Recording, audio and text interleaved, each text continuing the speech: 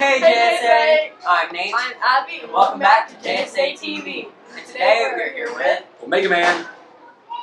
So today we have a few questions for you. What made you want to become Omegaman?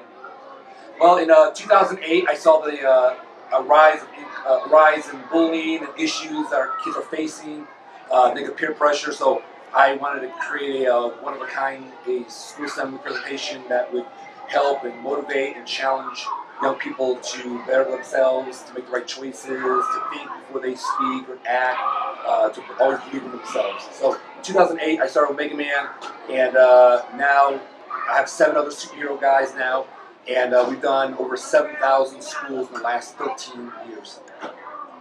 What's your favorite part about your job? I love traveling, but I love meeting different people. I mean, I get a lot of letters and emails from kids after the assembly saying, hey, you made an impact in my life. You know, I was on the wrong road. Now I realize I'm going to change some things in my life, better myself, and realize they have value and purpose in life.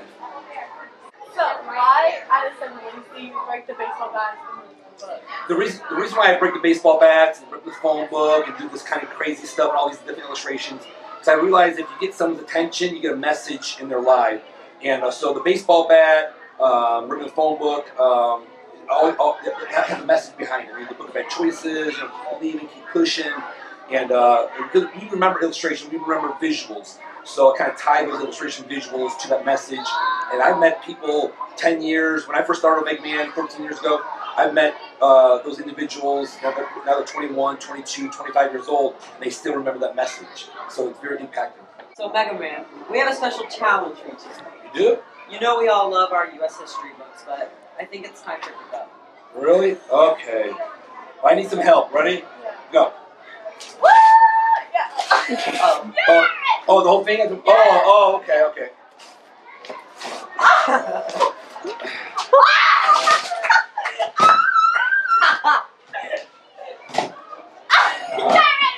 Well, that's all for today, JSA.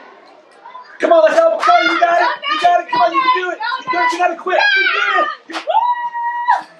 God. Oh my God. We did it.